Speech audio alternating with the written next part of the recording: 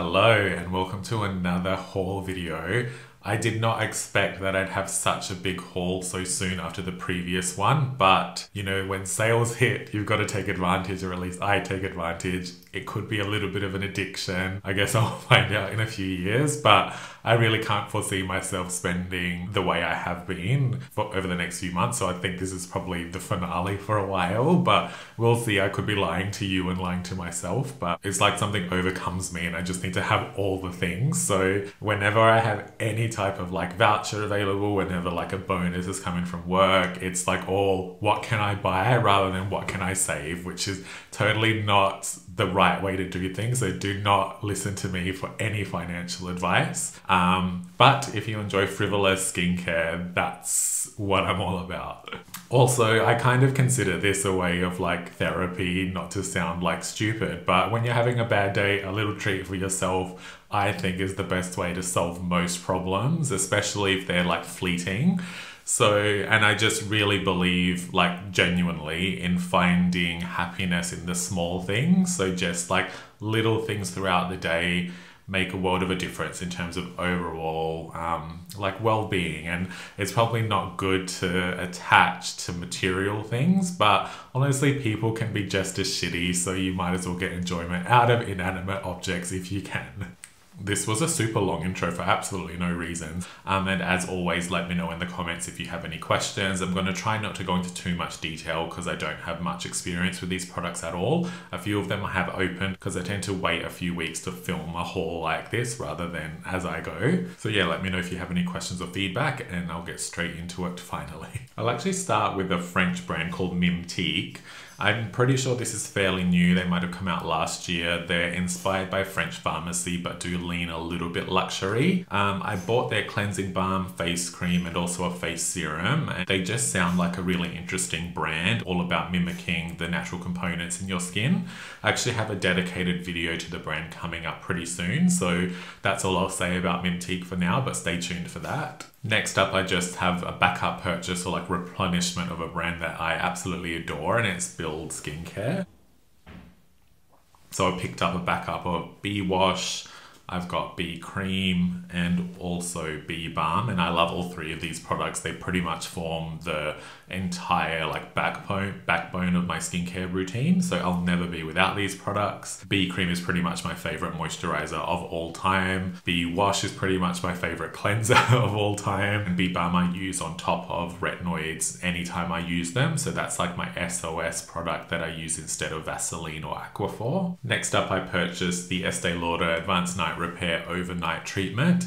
I think I mentioned in a recent empties video that I was using their like rescue solution product that I really enjoyed and kind of had it in my essence step. So instead of rebuying that one, I decided to try their new product, which is I guess like a bit of an overnight sleeping mask. I've used this maybe 2 to 3 times. It has a super silky texture that just glides on the skin like a hug. So it's a really nice feeling. Although I've only used it a handful of times, so I can't really speak about results, but I feel like the rescue solution was a little bit more like instantly hydrating, and I noticed a bit more of a calming effect quite quickly. This, I just kind of feel like it's a moisturizer, but I'll obviously need to use it more long term, and then I'll update you when it becomes an empty as to how I go. But for my first impressions, I sort of suspect that I'll go back to the rescue solution rather than this new product. There's a dermatologist on Instagram that I follow, Dr. Ellen, who raves about AO2 Clear. So this isn't available in Australia as far as I know, but it's basically like oxygenated water, or like it oxygenates your skin somehow. So I haven't even looked into it too much.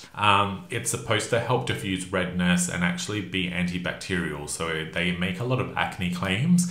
Technically, a lot of the claims they make, I think, fall into drug category, and this is definitely not a drug product, so they probably shouldn't be saying a lot of the stuff they do say, but I was interested enough to try. I've been using for about a week, so again, too early to mention results, but if this ends up working out well, it will be something that I'd be able to recommend for people that want to stay away from acids, for example, or maybe find benzoyl peroxide too drying. So it's literally just distilled water, billions of oxygen nanobubbles. I don't know, it sounds a bit like woo, but if a dermatologist is recommending it, I'm starting to take it a bit more seriously. So yeah, we'll see how we go.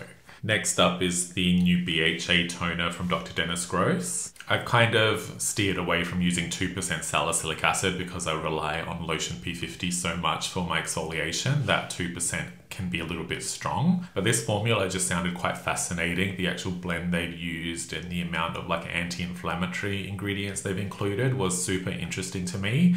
So I'm keen to try it. I did open it just to test the texture because I don't like oily textures, but this feels quite watery, so I am actually quite keen to integrate it into my routine. And also from Dr. Dennis Gross, I picked up the new moisturizer, the Blur and Repair Cream. They have like a Blur and Repair serum that I really enjoy that has ectoin in it. The serum, I'm not sure that it agrees with my skin 100%. I just feel like I get a bit of flushing when I use it. So I'm in the process of removing it from my routine just to see how my skin reacts without it. But I bought the cream because I actually enjoyed the line and the ingredients they've used for dryness and dehydration. So just to see how I go and whether my skin just reacts nicer with the cream. The serum is really nice in terms of a texture though. So I'm kind of sad that it's maybe not agreeing with my skin. I'll have to update on that. But if you want something super silky, super plumping, it's a great one to explore. And I hope this new cream is along those same lines. I also picked up the new Genifique Ultimate from Lancome. This will be having a dedicated video and I think that video will probably be up before this one, so I'll link to that below. Basically, Lancome have just updated their Genifique serum with a new beta-glucan extract and also licorice, so they've done a really nice job upgrading the serum, but I'll discuss this more in the dedicated Genifique video that you would have already seen. And I'm sorry if you see like random milk mustache appearing. I'm just drinking a coffee while I'm filming because I feel like I'll be here for a while. And don't forget to subscribe. I have quite a lot of people watch my videos but won't subscribe, and it's like, I know I have a fairly dry personality and it's maybe not one that you want to interact with regularly, but I still think you should subscribe because it's the nice thing to do. Next up from Sulwhasso, I purchased the Ultimate S Enriched water. I normally use just the regular First Care essence, but in this line, what did they call it? The Ultimate S, they've added like a berry extract that has a bunch of flavonoids that are really good for skin and I guess form a better antioxidant shield. So I was super curious to try this range. Obviously with antioxidants, it's probably something that you don't see directly on the skin, but just as a product for under sunscreen, like instead of or as a booster to vitamin C, I thought would be a good idea. This has a pretty thick, milky, almost emulsion-like texture, but it breaks to more of a watery feel on the skin. Now, my only letdown or like comment is that with the new products from Sulwhasso, it seems like they're targeting a lot of the Western market. So even like the fragrance of this is very generic and floral, whereas their other products are more like ginseng. So they have a more signature fragrance of Sulwhasso.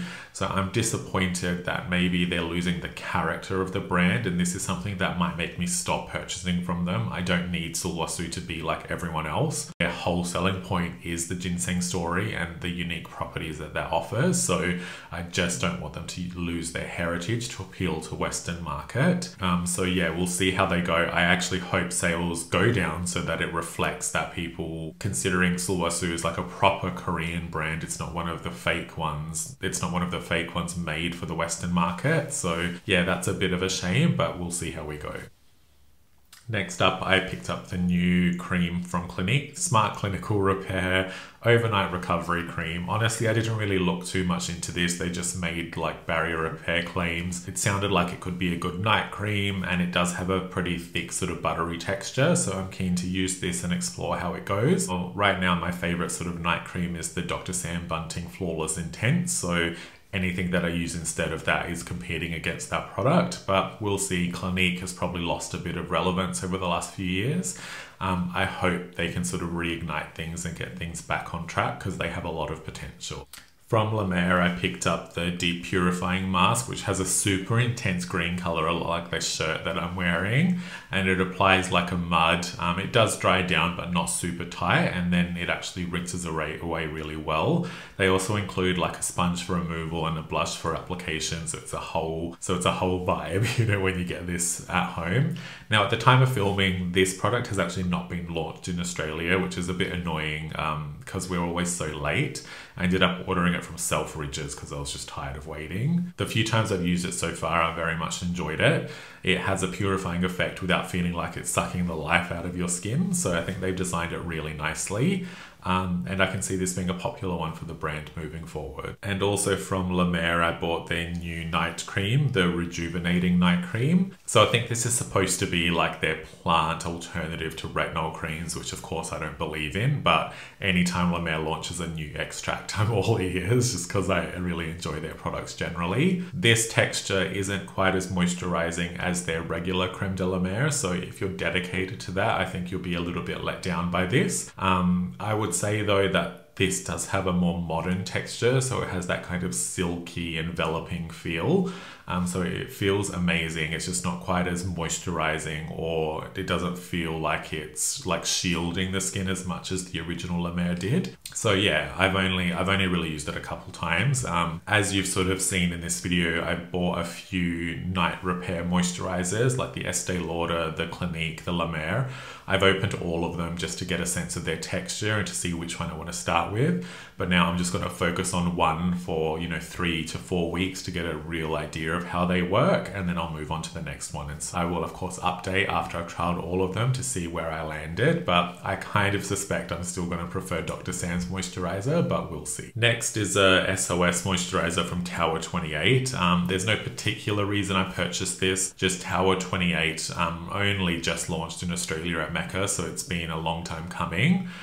Their spray, hypochlorous spray, is of course their flagship product, but I feel like I'm just not sure about using those types of sprays regularly, so I have a mini of it, but I certainly don't use it regularly. I figured I'd try the moisturizer because again, it sounds like it would be good to maintain barrier quality. No real thoughts, it sounds actually quite basic, but the price point was decent, so I thought it could be something I could have to suggest to people that are looking for a relatively affordable cream. Next up from Dior, I picked up the updated formula of their Dreamskin Care and Perfect. I'm not like loyal to this product at all. I've tried a few samples here and there of the previous one, but I felt like it was a little bit too fluid and also actually a little bit too glowy, or it made my skin look a little bit like tin, which some people like that glow up effect, but I wasn't really a fan. This formula is a little bit thicker, so it feels like just more creamy really, and a bit like a primer. And I find that that it strikes a good balance between like pore filling and blurring while still giving a bit of a natural glow to the skin. As you know, I prefer a matte finish, but I don't mind if like a little bit of a glow peeks through the matteness, when the light hits, that sort of thing. So that's where I think these finishing serums are useful. I mentioned in a recent video that I really enjoyed the Biologique Silk Plus, and that's kind of a corresponding product to the Dior. Just Silk Plus is a bit more invisible on the skin and a little bit more like directly blurring without having too much of a pigment in it, whereas Dior actually has noticeable pigment or like tone up quality to it. So yeah, I think if you just want blurring, then the Biologique one will probably be better, and it has like anti-pollution properties as well, whereas the Dior one will have a bit of tone correction. So yeah, I have them both just to see how I go and probably use them situationally, but I definitely like this new upgraded formula of the Dior product more than the previous one. Next up is the moisturizing mask from Caudal. I haven't bought much Caudal recently. I still really enjoy their grape water in a can as like an easy burst of hydration, especially when applying a hydrating mask. Everything else from the line that I've tried is fine, but nothing has ever sort of stayed as a favorite. So I don't particularly seek out Caudal. This product I really just threw in my cart because Sephora was having like a 20% off sale, and I thought it might be time to re-explore the brand. But yeah, no real thoughts. This just looked like an easy way to try the brand again. Next up, I woke up one day and decided that I hadn't tried enough Clarins. So obviously Clarins has been around for a long time, and there were periods years ago where I used Clarins exclusively for months at a time, and then my interest in the brand kind of waned. Recently, it seems like they've been relaunching a lot of their products, improving their environmental footprint in regard to packaging, and maybe also tweaking some of their formulations. So I picked up several Clarins products, no real rhyme or reason, just the products that sounded nice to me, I thought I'd try. Most notably is that Clarins have relaunched their flagship serum, the Double Serum, so I think they're on their 9th generation of this now. I have used the previous formula and versions before that, and I never really clicked with it specifically, but again, I'm always keen to try upgrade, because even with Genifique, you know, the previous formula was okay, but I feel like the new version is much better. So I'm hoping to see if I get along better with the updated version of the Clarins serum too. The main kind of point of difference and calling card of the upgrade is that they've added a new extract kind of inspired by science of epigenetics. So that seems to be where a lot of brands are going in terms of marketing and inspiration for their antioxidant products. So yeah, I don't think most people will notice much functional change in using double serum like the new one versus old formulas. But again, you don't know until you try. I also picked up one of their hydrating serums. So this looked interesting, Hydro-Essentiel bi-serum, they call it. It is a biphase product, so it has like a watery component and an oil component that you shake. On the skin, it still feels really light and weightless, so you're kind of getting like the emollients of an oil without it feeling quite so oily on the skin. So I really like the smell of this. I find it quite hydrating. My initial impression is that it hasn't like blown me away, but I've only just started using it, so I'll need some more time. Now, I actually purchased these Clarins products before I knew Lancome were even relaunching Genifique, so I'm going to pause testing Clarins in favor of Lancome for now. So these are going in the shelf for a few weeks until I get through the first bottle of Genifique, and then I'll come back to them later. Also from Clarins, I picked up their cleansing oil. This I opened pretty much straight away and immediately decided I don't like it. This will come up in a fails video shortly, but basically it just feels really slippy and silicone-y.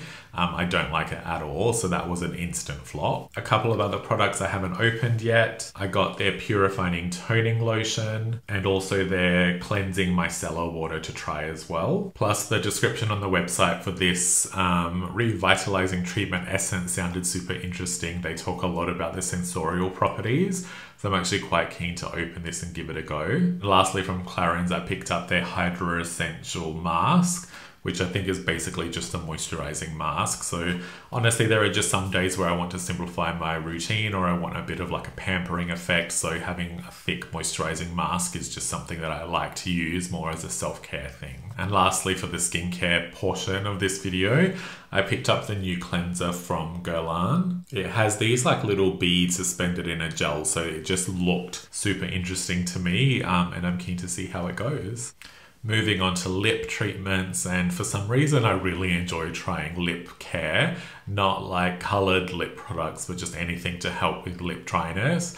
I don't experience like an abundance of lip dryness issues, but there's just something about like, again, the ritual of applying a lip treatment at night that I really enjoy. Having said that, one of the brands that I picked up, Phytosurgence, their balm is designed more for a kind of low sheen matte look with a really long-term moisturizing effect that I absolutely love during the day. So that's what that looks like. They have released this in like color versions as well. Some of them I think even look like Black Honey from Clinique. The one I picked up is just their clear because I just wanted it as a balm effect, but I absolutely love this and I think it's a super unique product in the market. A lot of balms are super glossy and then they kind of rub away and I don't feel like they've actually nurtured my lips properly. This isn't super glossy. It's almost invisible on the lips unless you like apply a lot, so you can build it up if you want to, but generally it just lasts for hours and I think it properly like moisturizes and nourishes my lips, so I've absolutely loved having this. Next, I picked up the Prada lip that has gone a bit viral on social media, I think thanks to Sabrina Carpenter. The packaging is really quite cool. I didn't get the tinted one, again I just got the like clear balm. And this, I don't think Prada Beauty is available in Australia, so I picked this up at Selfridges as well. To be honest, I don't really understand the hype, so I have used this for a few weeks. It just feels like a standard chapstick, and the way they've designed the fragrance is super strange. Like it lingers and I can taste it, it goes up my nostrils, and it's just an unpleasant fragrance experience. It's not that the fragrance is bad, it's just a quite generic kind of luxury floral smell. It's just the way that it lingers. It's like it won't dissipate. I actually enjoy having fragrance in product, but I want it designed in a way that, you know, if I'm applying it close to my nose or it's a leave-on product, that fragrance should dissipate after a little while. But this I find to be super clingy, but I don't find the actual product to be that moisturizing. So yeah, I don't really get it personally, unless you like a color or you like the pH effect of it changing on your lips with some of the other shades. Yeah, I think really just a bit of a gimmick with nice packaging. I also picked up the new lip treatment from Tatcha because I really enjoyed the Kiss You in the pot. That's what that one looks like.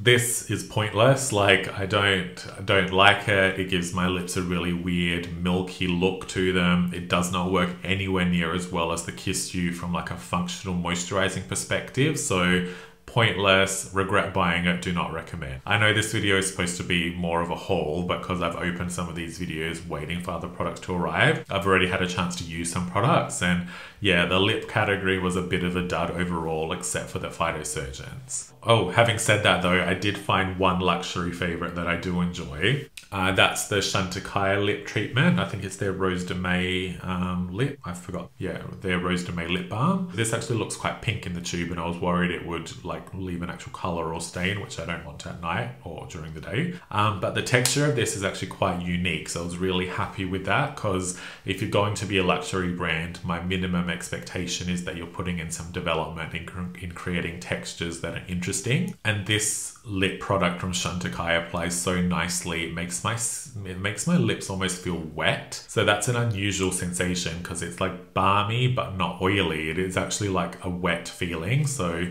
it's quite enjoyable just as a point of difference. And I think this works quite well at hydrating as well. So if you're looking for a slightly more affordable lip, if you prefer a low sheen, then Phytosurgeons is great. If you do prefer a glowy lip though, then the Chantecaille is the way to go. Next up are a few hair care products, and they're all from Sacred. So I picked up a backup of their Clarifying Scalp Scrub Shampoo. I absolutely love this product. It takes all the build-up out of my hair, and it has this sort of minty sweet freshness that I really enjoy. I also picked up a backup of their hydrating shampoo. The scent of this one is more ambery and kind of reminds me of honey without smelling like honey directly. With the two products I've just mentioned, I already have them in my shower and I love using them, so these are backups. The hydrating shampoo is probably better for like more dry hair types. I think you might find that if you have thin hair that it might weigh it down. So I'm interested to see when Sacred will come out with products targeting more like oily hair or thinner hair. But the scalp scrub would be fine for everyone. And lastly from Sacred, I picked up their new hydrating conditioner. So I believe this was supposed to launch when the brand came out earlier this year, but it was delayed because they had it as a coming soon on their website for a while, and it's finally here.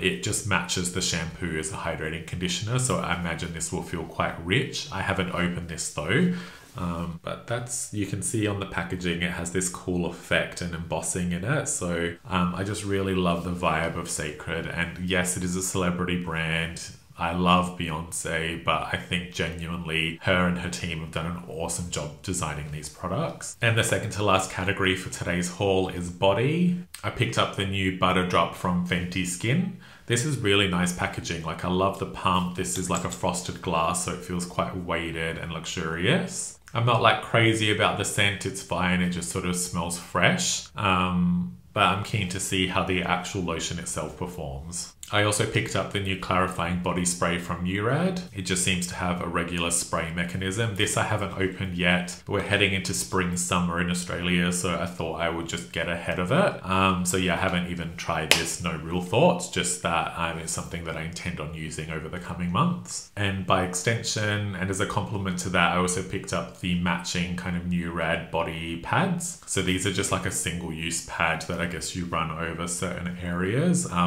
To be honest, I don't really know why I bought this. I don't love single-use products like this, but I just thought I should try it in the system with the pads and the spray to get the overall effect of the products and then decide which one I like best. From Glossier, I picked up their new their new You body cream. I love this little detail on the lid, on the cap. That's quite sweet. And this packaging feels really weighted and heavy. And the texture of it looks quite amazing and like really buttery and whipped. So I'm super keen to try. I've never actually smelt You from Glossier before, but if it smells like it does in here, I can see why it's popular. I definitely prefer the scent of this over the Fenty, so I can see myself reaching for the Glossier product for sure. And I also picked up a bunch of products from Bioma. They recently launched a whole collection of body products. This is all from Space NK. I haven't opened any of them, so I have no thoughts at all, but I'll just run through what I picked up. So I got their hydrating body wash. I got the matching hydrating body lotion. I also picked up the brightening body wash, the smoothing body polish, and the smoothing body serum.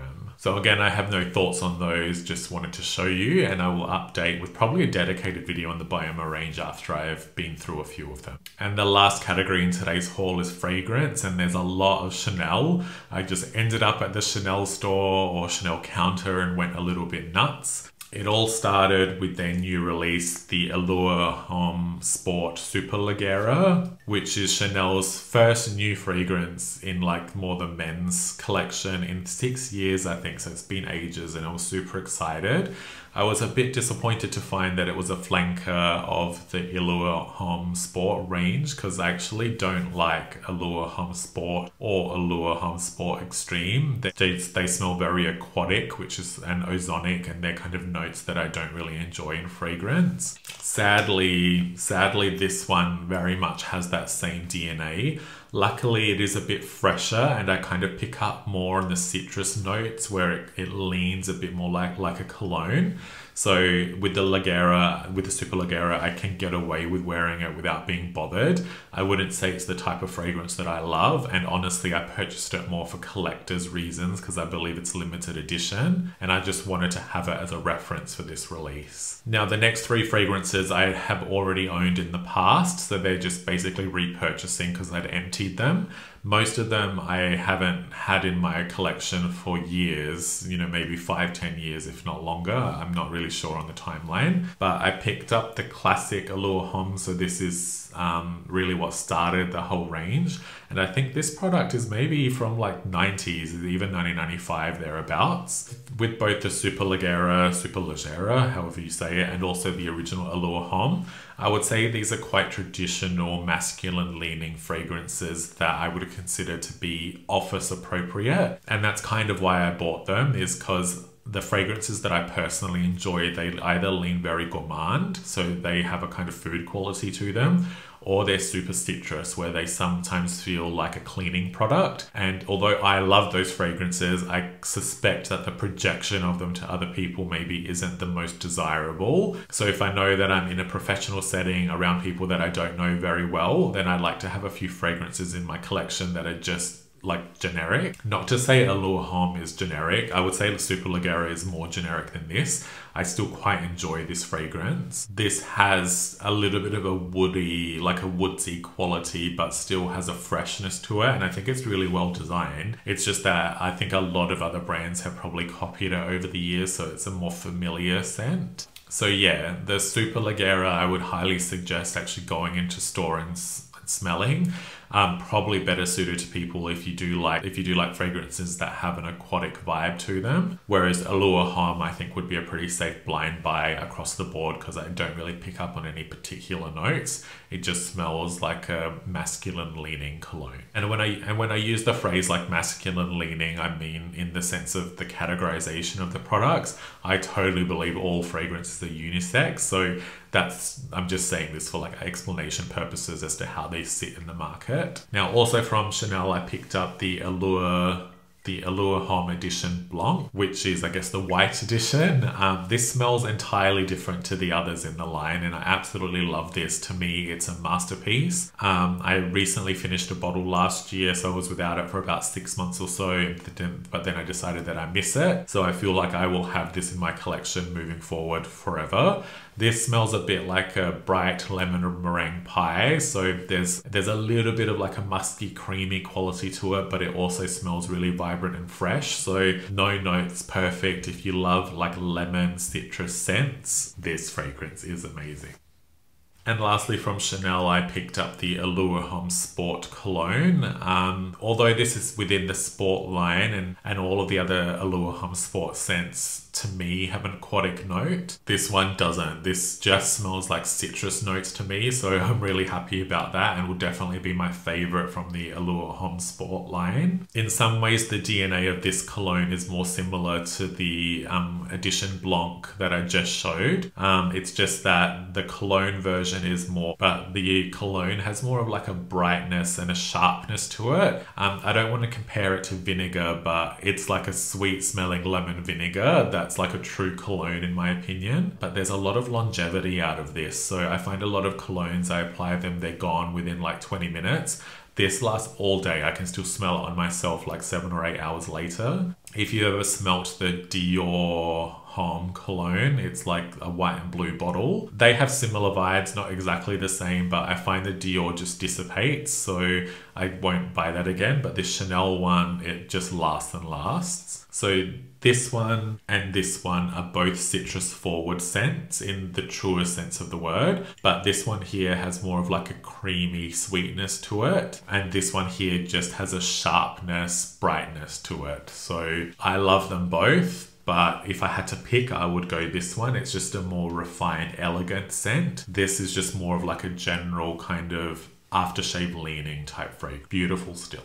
While I was at Chanel, Tom Ford is sort of, the Tom Ford counter is like right next door. So I also noticed they were promoting their new Eau d'Ombre leather, excuse my pronunciation.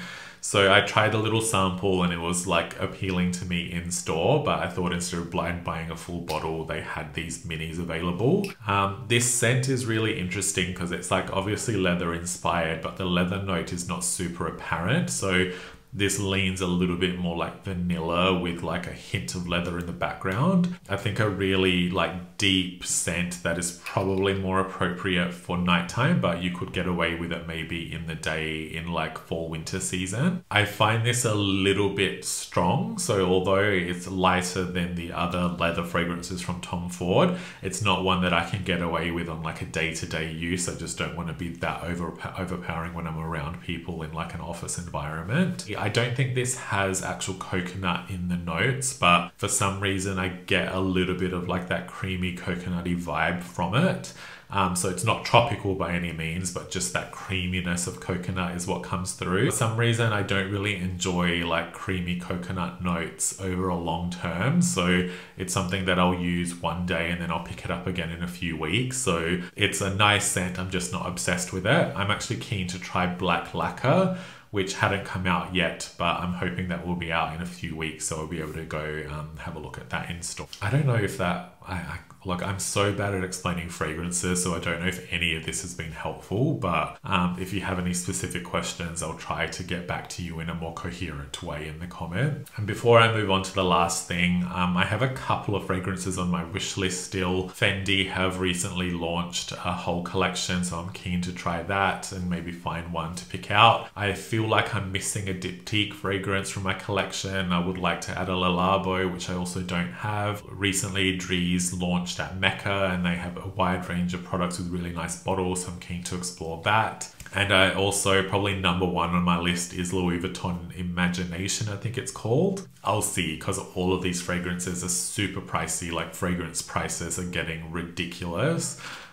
So I don't know where I'll end up. I'll just see what I like the best, but those are a few that are on my wish list that I'm kind of hovering around. Now lastly for this haul, and the last product is another fragrance. It's actually another one that I picked up on the day I bought all the Chanel fragrances. I was just possessed that day, but it's the one from Guerlain. I think it's their classic, or like the original Le Homme Ideal, however you say it. I don't own any fragrances from Guerlain, which is a shame because they're known to be a fragrance house and I really want to start exploring them. This was just really pleasant. So it does have a bit of an old school vibe to it, but it has this really like interesting almond DNA that I found super unique. So I love this. I would compare it more to like the Chanel Allure Homme. Not that they smell the same, but they kind of have the same vibe where I could use them as a multi-purpose, like daily at the office, like, you know, shouldn't be too offensive kind of scent. But because of the almond fragrance in this that I find super unique, it's that little bit more interesting and it prevents it from being too generic. So